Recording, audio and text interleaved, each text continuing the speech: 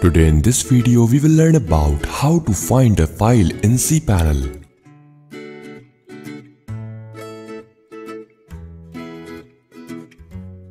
For that, method 1 is to log into cPanel and then go to File Manager section. Now here, go inside public_HTML. Now you can search for the files from here. And then click on Go button. Now you will find the search results here.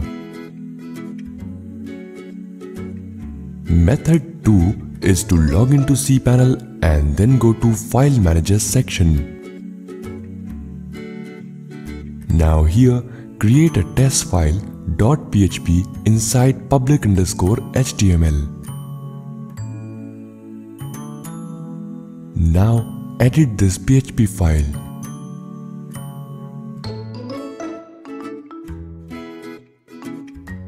Now enter a code here and then save the changes. Make sure you replace the path as well as the keyword in this code.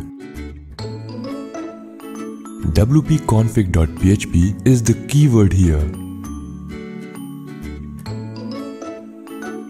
Now, if you open test.php file from browser, you will find the search results in the browser itself.